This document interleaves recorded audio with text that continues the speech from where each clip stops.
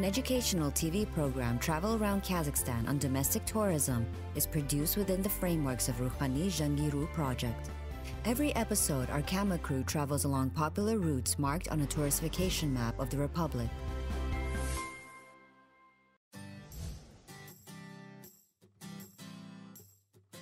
They call Almaty a city of 1,000 colors for a reason.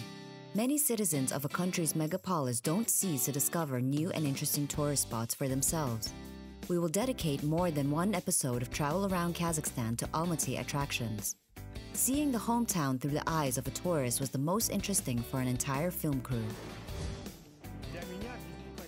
Tin Shan Mountains have been the primary calling card of Almaty for me. I will drive from the center of the southern capital to the nearest Koktebye mountain, from where the best viewpoint opens now, in 6 minutes. Hello, my name is Shinbolat Pazil, and this is Travel Around Kazakhstan show. The height of the Mount Koktebye is 1,130 meters above sea level. You can climb it either by car or on foot, but you better not deny yourself the pleasure to overfly an old part of a city.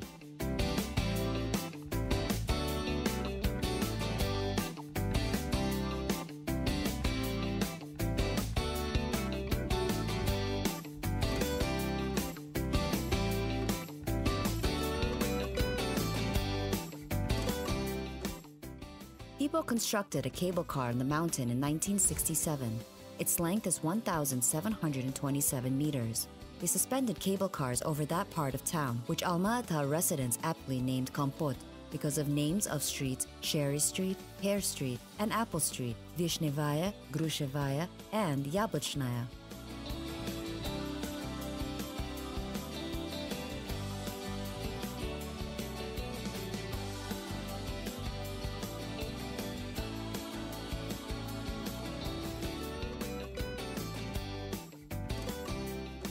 From above you can see well how the city has historically developed, from the private sector to new modern high-rises.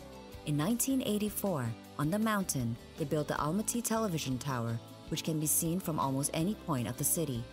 By 2006, the Koktebye amusement park opened up and became the favorite entertainment area of residents and guests of the southern capital.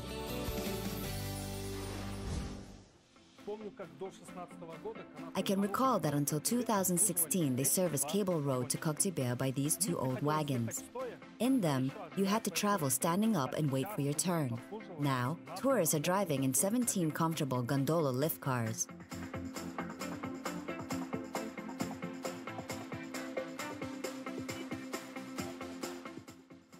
Despite the usefulness of the park, by this time it has its legends and superstitions. For example, people think that Alma Fountain, which greets Koktebye guests, can grant wishes.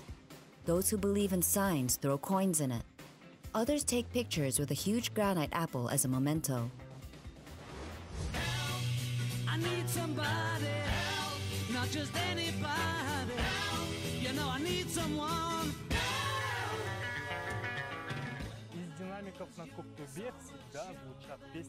Songs of the Beatles are on the speakers of Koktebye Mountain all the time.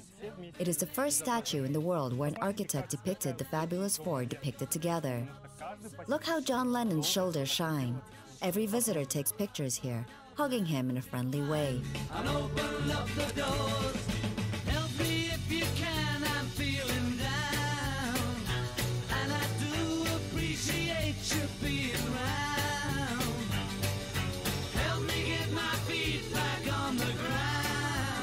The Beatles fans from Almaty has set up the sculpture in 2007. Liverpool City Mayor Frank Roderick, Beatles brand right holders, and of course the iconic musicians themselves, Paul McCartney and Ringo Starr, gave the official permission to create the bronze statue. Won't you please, please help me, help me, help me. You can climb up higher if you bought a Ferris wheel ticket. When it had opened, rumor had it that you could see Lake Kapchagay from the cable cars in clear weather. Let's check it.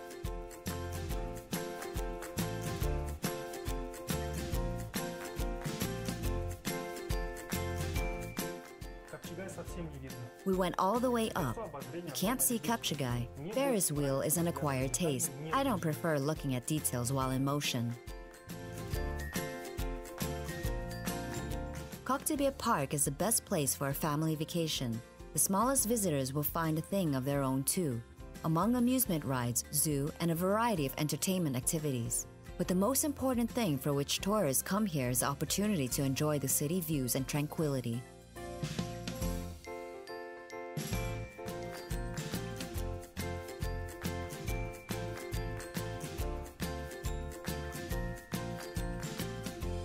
It's a gorgeous view of the Almaty. The city's in the palm of my hand. One can see a crown of the Kazakhstan hotel. Republic Square is over there. Here is my favorite park of Almaty, the park of 28 Panfilov Guardsmen. Probably we will head there.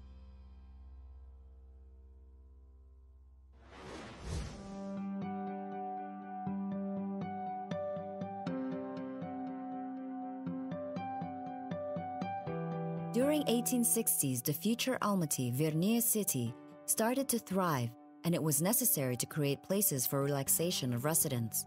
An architect, Pavel Matveyevich Zenkov, had arrived in 1867 to Kazakhstan.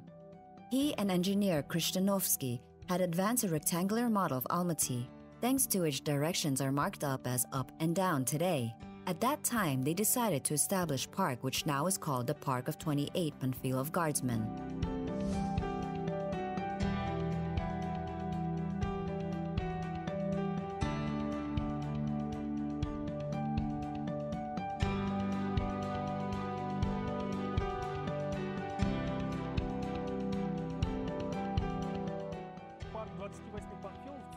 Park of 28 Panfilov Guardsmen was built 150 years ago. Look how the trees changed. The gardens became a symbol of Almaty and a favorite relaxation place long time ago.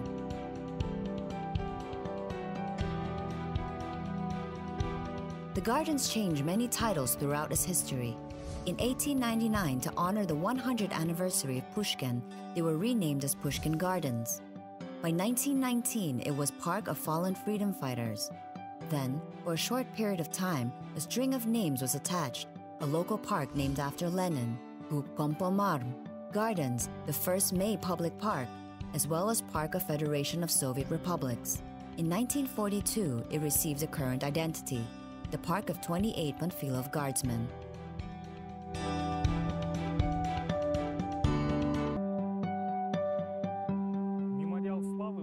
Memorial of Glory is devoted to 28 Panfilov soldiers who stopped the Nazi offense on Moscow at a defense in a Dubosekova crossing loop area at the cost of their own lives.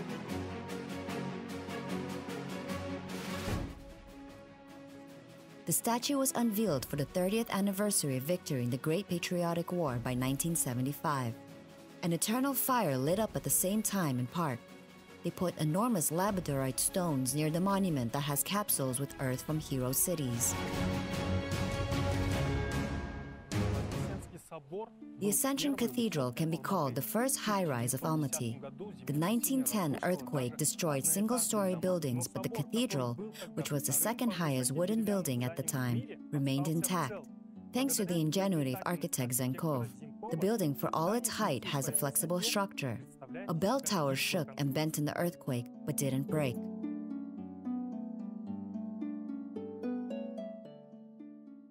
Large number of benches is around Basilica, where holidaymakers gather every day of the week.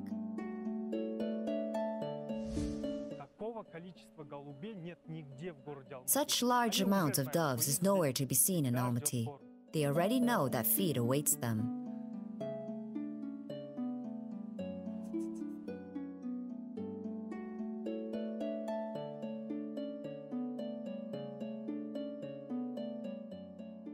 There are places and gardens for those who want to get a sense of Kazakh culture.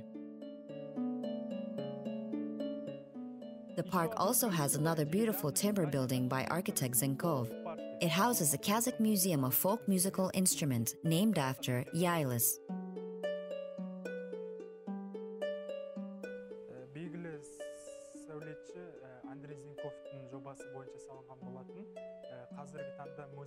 This place was constructed according to plan of the famous architect Andrei Zenkov.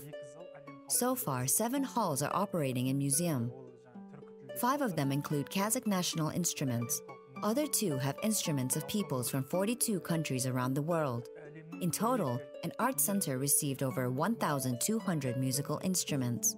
астам музыкалык аспаптар сакталган.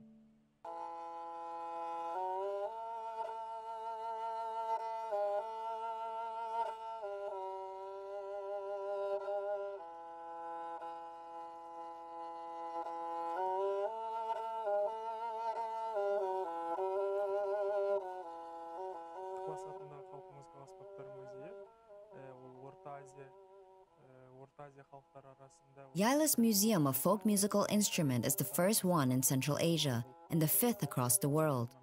Organizational works had started on 1st August of 1980 before the museum's opening. On 25th April of 1981, the center opened its doors for visitors. халыққа өзінің есігін айқара ашты.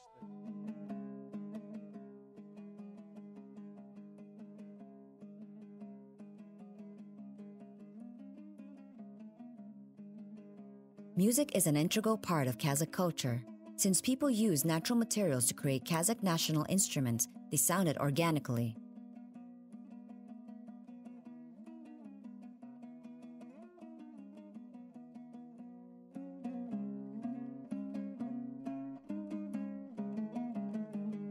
Және осы музейдің ұйымдастыруына белгілі A академик historian, ethnographer, and academic, Ozbekali Janibekov, have worked on an organization of museum launch himself. At the same time, he was a deputy minister of culture. The center was located in a different place, at the intersection of Gogol and Panfilov streets in a two-story house. In 1983, it moved to a new facility where we are now.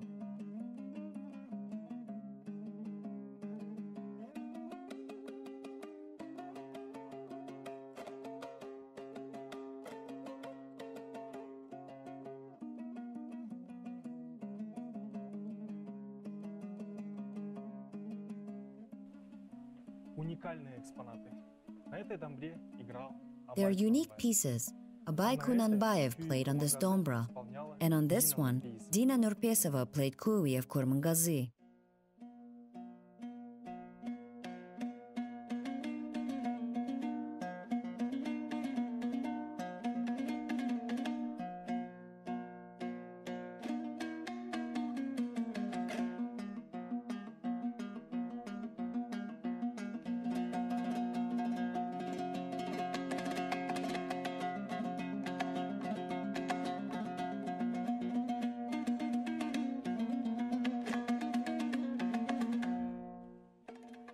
Самый старый экспонат этого музея — кобыз, который был сделан еще This kolbuz is the oldest exhibit in the museum. инструментом It used to be shaman's device, and they didn't expect that you can hear it play in each orchestra of national instruments. инструментов.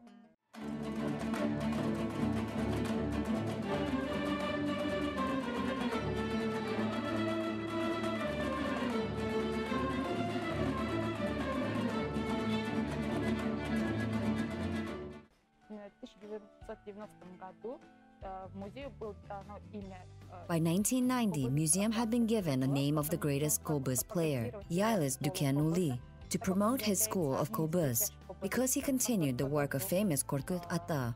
продолжить деятельность Коркута.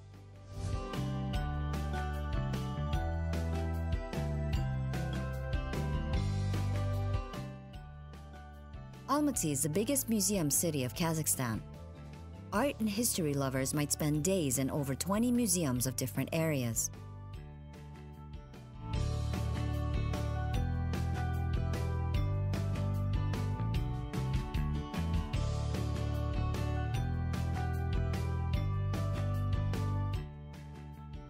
The Kazakhstan State Museum of Arts is the largest art museum and research center in the area of the fine arts in the country.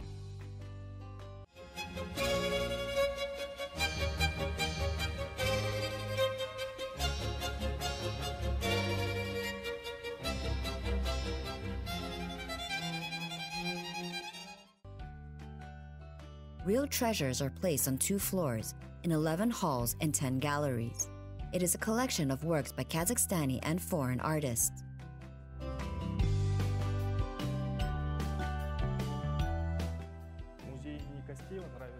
I really like Kazakhstan Museum for its modernity and richness of exhibitions. Look, What an amazing project is implemented here to interest visually impaired visitors with oil painting. This is a plaster duplicate, with which they may feel fine arts.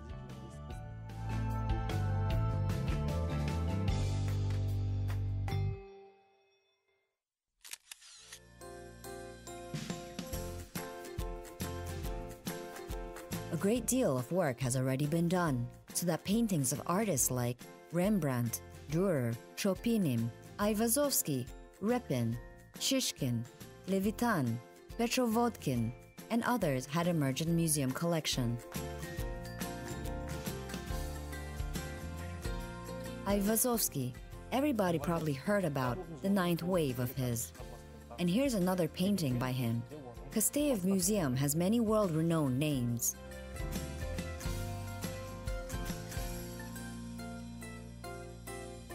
Certainly, they have collected paintings of the famous Kazakh artists as well. In addition to the permanent displays of art pieces, the museum mounts temporary exhibitions with works of talented countrymen. A hall of Ablikhan Kosteyev, after whom the museum was named, occupies a special place in the exposition.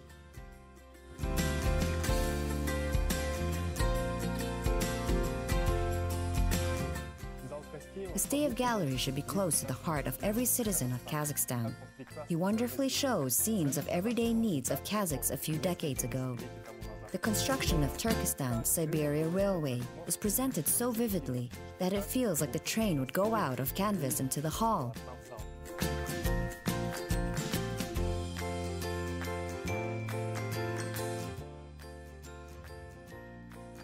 Art of Ablikhan Kosteyev can belong to people. You can see the energy of his soul in his paintings because he searched for beauty where many had not looked before. It is the sole reason he reflected with skill national traditions and customs of Kazakhs and real life of Kazakhstan in his times.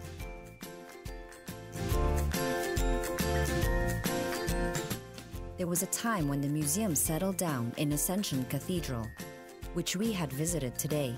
Its current residence was built only in 1985. However, the history started 1.5 centuries before. In Orenburg, the Museum of Local Region was established, which moved to Almaty in 1929, when the city obtained a status of the capital of the Union Republic.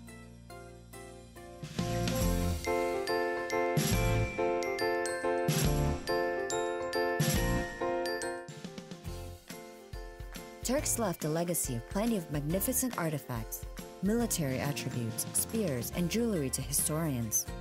In Art Center, you can see cultures of the medieval times with poetry workshops, water and sanitation infrastructure that had been popularized on the Silk Road, where Kazakhstan played a key role. A great deal of attention in the gallery is focused on Kazakh ethnography. Nomadic type of culture created in Kazakh steppes had determined the type of lodging, food, clothing, tools, architecture, and art.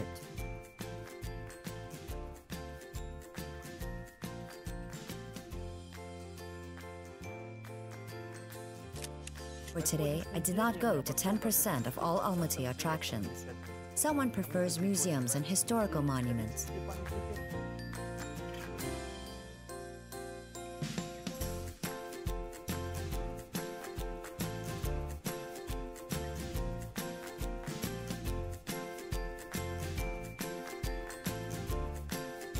Someone likes nature. For some, it's a city of creativity. For others, it's a city of business.